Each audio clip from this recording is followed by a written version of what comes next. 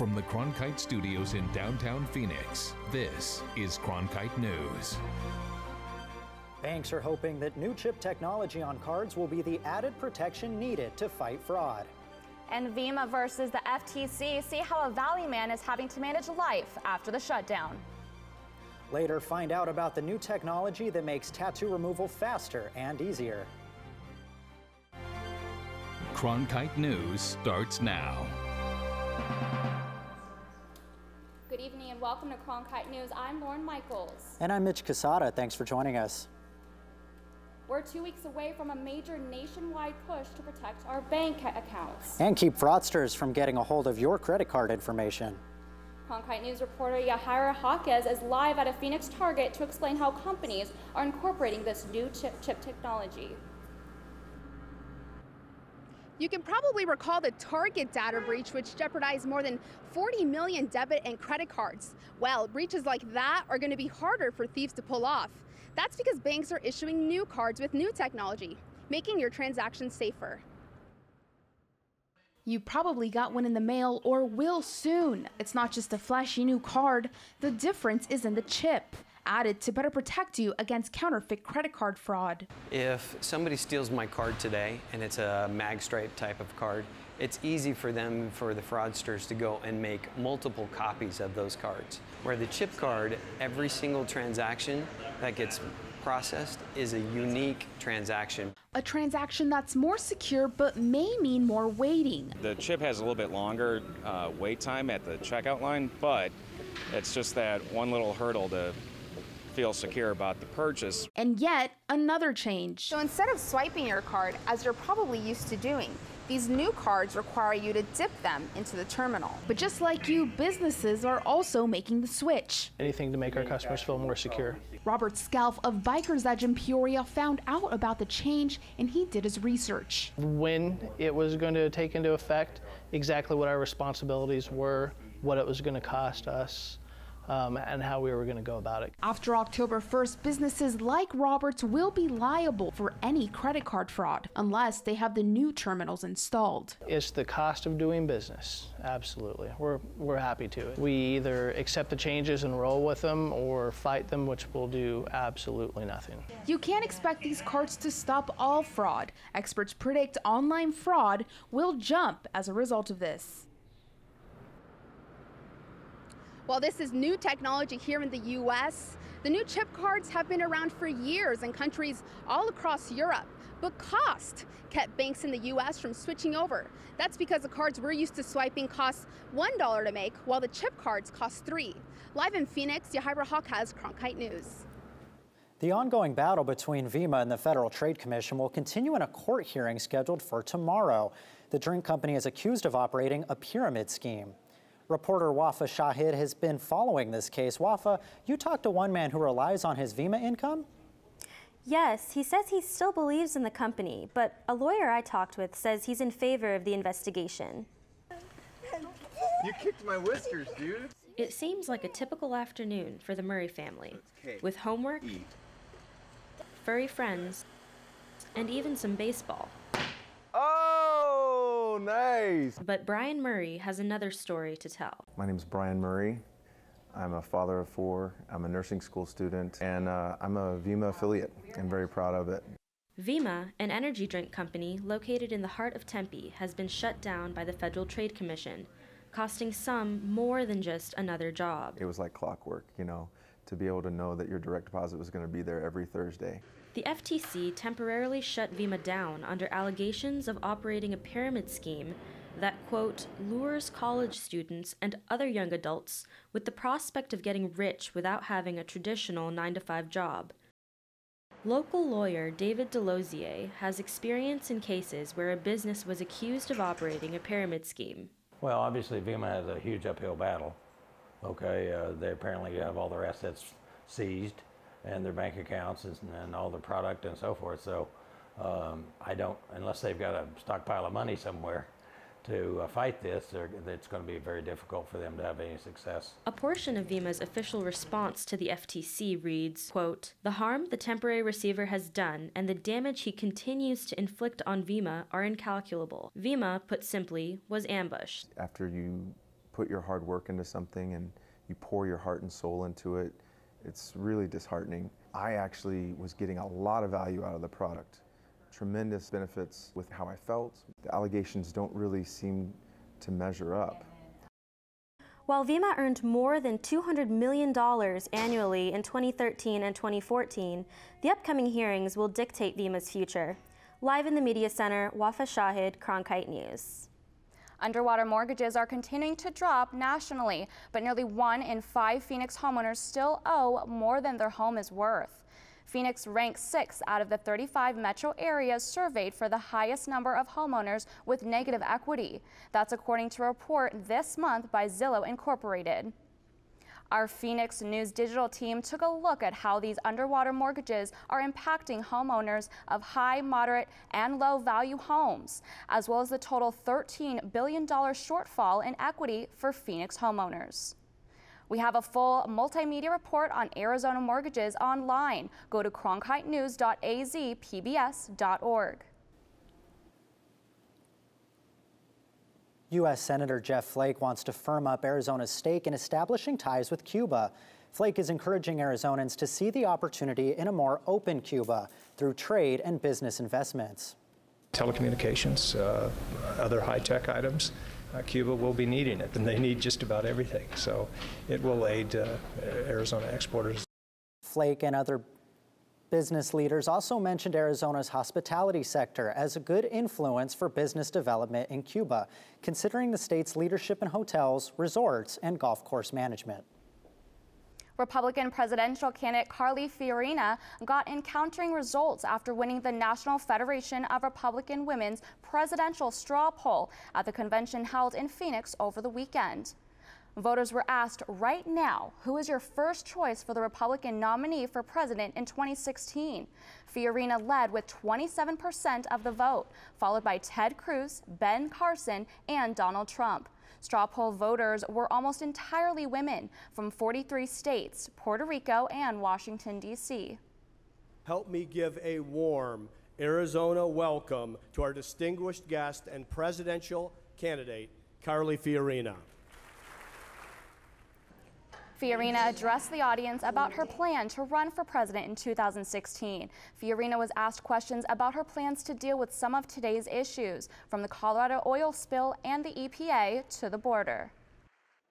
We know that we have a government bureaucracy in Washington, D.C. in which problems fester and yet never get solved. And we know as well that we are no longer leading in the world, and that when we do not lead, the world is a more dangerous and a more tragic place. Another Republican hopeful, Ted Cruz, was also at the convention this weekend.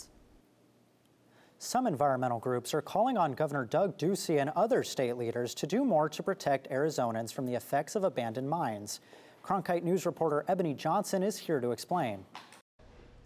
There are thousands of abandoned mines in our state, which can put the environment in jeopardy if they are not handled properly. That's what happened on the Animas River in Colorado, but industry experts say that case was an exception. Today, the water flowing into the valley is clean and clear, but some environmentalists say the kind of contamination that happened to the Animas River in Colorado is a signal that more needs to be done to protect our own water supply. We realize that mining is going to occur where the metals are, but sometimes it's important, not to mine and to actually say no. Sierra Club Grand Canyon Chapter Director Sandy Barr insists mining spills like the one in Colorado are completely avoidable, and it's up to the mining industry to make sure it doesn't happen in water systems close to home. And I think, taking a step back, we need to prevent future mining contamination from either mines that are active now or that will be active. According to state officials, there are 330 active mines and 9,500 abandoned mines in Arizona. State Mine Inspector Joe Hart says his office is able to inspect abandoned mines once a year and active mines twice, despite having only 2.5 people to do the job. Vice President of Engineering and Environment for Salt River Materials Group, Verl Martz, says each is unique and requires a professional approach. On an abandoned mine situation where you think this kind of situation might exist, the best and safest thing is to take actions to contain the material that may come out and to close the orifice to the mine in a manner that allows you to safely meter it out. Inspectors and industry experts say that the spill that occurred in Colorado isn't a threat here because of the different environment and mining protocol that each company is required to follow. While State Mine Inspector Joe Hart says he is confident in his team, he tells me increasing the department's budget and staff would go a long way toward ensuring mine safety in the years ahead. In the Broadcast Center, Ebony Johnson, Cronkite News. The Department of Public Safety has announced an increase to the reward in the I-10 shootings case. The reward now stands at $50,000, up from $20,000. Investigators say they are looking into at least 11 related incidents, and the case is far from over. On Sunday, authorities arrested 3 men, all 18 years old, for allegedly shooting at cars with a slingshot. These attacks were originally thought to be related to the I-10 shootings, but investigators say the 3 suspects admitted to flinging rocks at pedestrians and vehicles on the I-10. Tattoos can be extremely painful to get. And even more painful to remove. Coming up next on Cronkite News, we'll show you the new laser that's erasing old ink in record time. Plus, an unlikely visitor to the courtroom helps those recovering from traumatic experiences. At ASU, we believe the most important semester is the one that starts after you get your diploma, the one called life. So we work hard to help our alumni thrive, teaching them the importance of not only achieving their goals, but exceeding them. With innovative programs that embrace hands-on learning, that encourages real-world growth. Our alumni know it can be the education of a lifetime, for a lifetime. For more information, asu.edu. I'm an urban gardener. I'm a PhD student in criminology law and society. I have an expertise in construction history. I also happen to be a swing dancer. Oh, and I'm a source. And I really like being a source. Great journalism requires great sources, and we want you to be one of them. Arizona PBS is building a network of viewers, people with insight into the stories we cover and the stories we should cover. Explore what it means to be a source for the Arizona PBS Public Insight Network at azpbs.org/pin. Are you a news junkie, history buff, science or nature lover? Then discover 8 World, an entire channel devoted to bringing the world home to Arizona. Watch 8 World on Cox 88 or over the air via antenna on 8.3. To find out how to tune into 8 World for your satellite or another cable provider, visit azpbs.org/world or call 602-496-2308. Discover your world. 8 World. See this patio? There used to be a motorcycle sitting there, a bike I didn't use and didn't want, so I donated it to public television, and they took care of everything. In addition to supporting my favorite programs, I earned a tax deduction. Turn something you don't need into something you really want. Contact the Vehicle Donation Program. 8 is Arizona PBS, a service of Arizona State University. September is National Suicide Prevention Month, and 2 Valley women have been working to educate the public on what it means to commit. According to the American Foundation for Suicide Prevention, approximately 90% of those who die by suicide have a mental illness. Because of that, one group is trying to take away the stigma associated with mental health issues. The Commit campaign was founded by Ms. Maricopa County and a board member from the American Foundation for Suicide Prevention. They hope their Commit campaign spreads nationwide. For so many people, the stigma is that these people with mental illness or those that die by suicide, it's a choice for them, and it's not. It's an illness. To help spread awareness, the Commit campaign will be hosting a fashion show September 25th. Victims appearing in Maricopa County courtrooms are getting support from an unlikely friend, a four-legged one. 8-year-old Sam has been visiting Maricopa County courtrooms for more than half of his life. The Golden Retriever Irish Setter mix works with crime victims throughout their cases, helping them talk to attorneys and sometimes testify against the accused. Sam is expected to be calm, quiet in the courtroom, something he has excelled in for about 5 years now. Some court staff has reservations about the program, saying it could alter perceptions and outcomes of cases. We bring him in quietly in the back. He sits with the victim until they have to go and testify. And that's been a smooth process and hasn't created any problems. A former shelter dog, Sam, is just the third canine in the country to do this kind of work and has been a comforting presence in hundreds of cases. Tattoos are a way to express yourself, but what happens when you don't want one anymore? I spoke with the medical directors of 2 companies who are using tattoo removal technology to make erasing tattoos easier than ever. At Delete Tattoo Removal and Laser Salon, it's just another day in the office. And 10. Dr. Jennifer Munn says she is removing tattoos quicker than has ever been done before with a machine called the Pico-Way. The Pico-Way fires in a picosecond, which is 100 times faster, sort of in and out way faster, and that breaks up the ink into smaller pieces. And look at the results. Now this one is done. Now this is what I expect. We've pretty much been switching every single patient to this laser, and they are happy. And while Dr. Munn and the professionals at Delete Tattoo Removal prefer the Pico-Way, the individuals at Tattoo Removal AZ at TrueMed Spa prefer a different type of technology. It's called Nano Q-Switched technology, and Dr. Kevin Choi has been using it for the last year. It's just like when you use acoustic energy to break apart the glass, you use the same concept. He says the process is quick, between 30 seconds and 5 minutes, depending on the size of the tattoo. But it sure doesn't tickle. So it kind of feels like bacon grease being shot at you over and over again. Despite the pain, both businesses say they have more clients than ever. In fact, according to research done by MarketWatch, revenue from tattoo removal has gone up 440% in the last decade. 1, 2, 3. How much does it cost? Well, according to Tattoo Removal AZ's website, tattoo removal can cost anywhere from $200 to $1,000, depending on the size and color of the tattoo. Arizona weather poses many problems for people's health. Coming up on Cronkite News, dry, scratchy eyes may be common after dust storms and dry days, but experts say contact lens wearers may be facing a bigger health threat. Plus, firefighters had a busy weekend rescuing hikers on the Phoenix Mountains. We will give you tips on how to stay safe while tackling the trail. Tap into the art scene from coast to coast. Join the Art Beat Nation, a weekly series where you'll experience a rich cultural tapestry of art stories from across America. Meet artists, writers, composers, and performers setting the pulse of the arts in America now. Join us for a brand new episode of Art Beat Nation, Sunday at 5 on 8HD.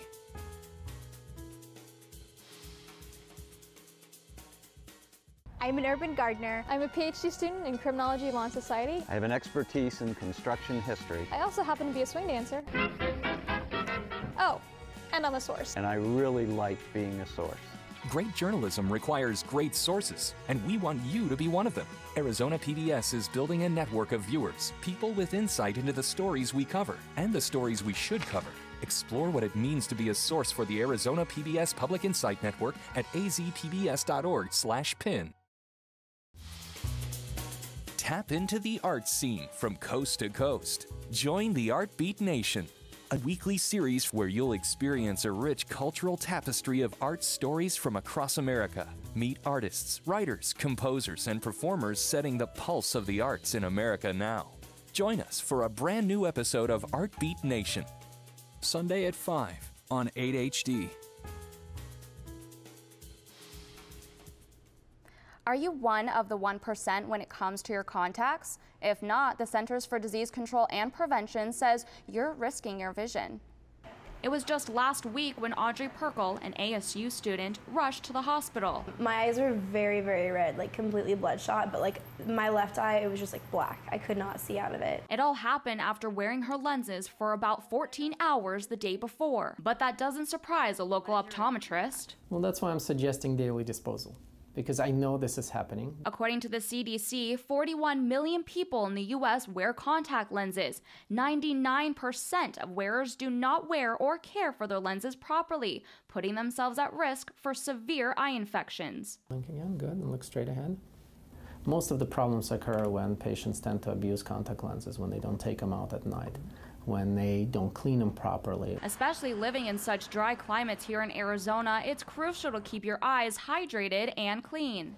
It's as simple as taking care of your contacts case. Doctor's orders: always dump out the old solution and never just cap it off. Also, be sure to never use the tap water to refill your case. Always use the correct contact solution. If you adhere to simple principles of cleaning lenses, you shouldn't have any problems long term. And for Perkle, she says she's now taking better care of her lenses. Oh yeah, I wash my hands all the time, even just in general, and I clean my contacts before, during, and after. I put drops in all the time, and I'm very careful about it now. You should always remove your contacts and call a doctor right away if you experience any redness, pain, or discharge in the eye. To learn more, go to cdc.gov. The Phoenix Fire Department got stretched pretty thin this weekend when they had to perform 4 mountain rescues in one day. Firefighters were forced to climb Piestewa Peak and Camelback Mountain to rescue hikers. Crew members have to haul rescue equipment up the mountain that weighs up to 50 pounds. Supplies include ropes, stretchers, and other necessary medical equipment. Firefighters stress the importance of hiking with a friend, bringing water, reliable shoes, and a cell phone, but also know your own skills when it comes to hiking these mountains. Be honest with yourself and your ability, and I think that people really underestimate the difficulty of the mountain, and they overestimate their ability. So far this year, the fire department has responded to more than 165 mountain rescues in the Phoenix area. Last year, they got 219 rescue calls, the highest number in the last 5 years. Are you smarter than a 5th grader when it comes to technology? Coming up next on Cronkite News, we visit a classroom that is getting hands-on experience with computers and iPads. Fridays, it's at Cronkite News, your social sharing connection where you choose the news. Facebook likes and shares, tweets, retweets, and favorites. YouTube views and subscriptions. We're watching you watch us. From our digital home at cronkitenews.azpbs.org to your television, web browser, or mobile device. Find us on Facebook, Twitter, and YouTube. Then join us for At Cronkite News, our weekly refresh, each Friday at 5 on Arizona PBS.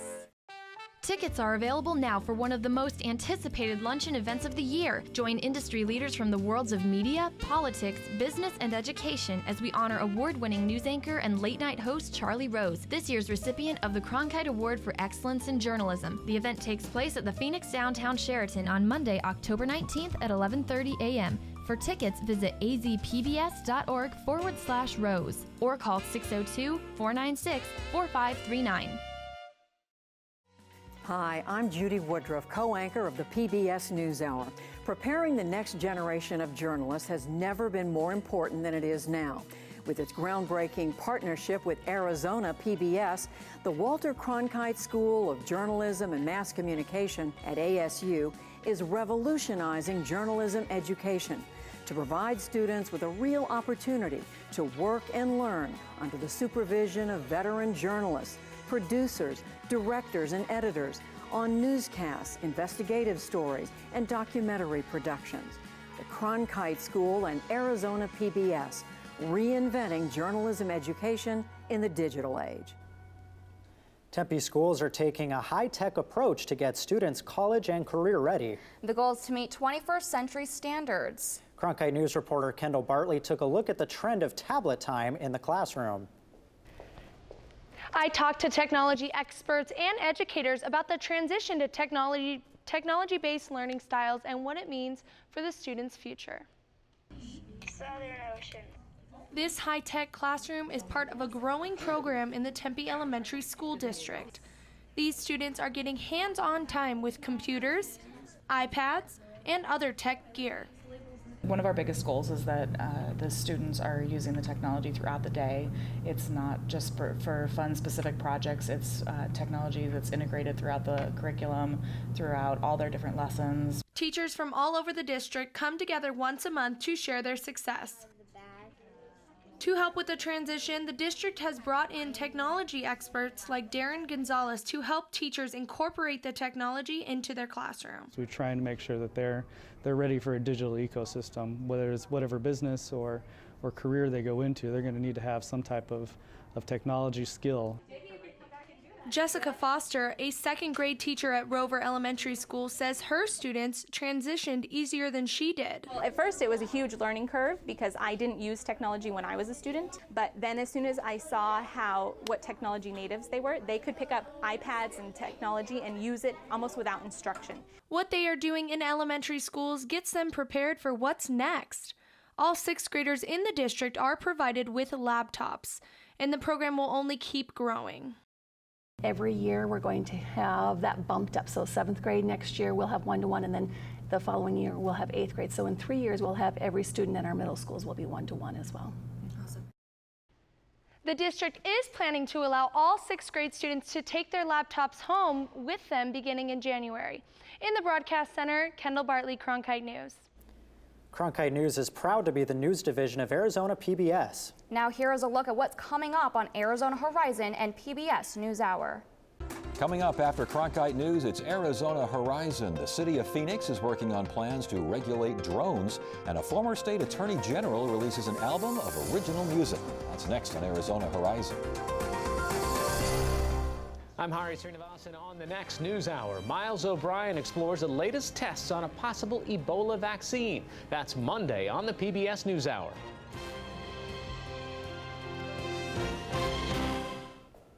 That's it for Cronkite News tonight. Thanks for joining us. For top Arizona stories anytime, go to cronkitenews.azpbs.org.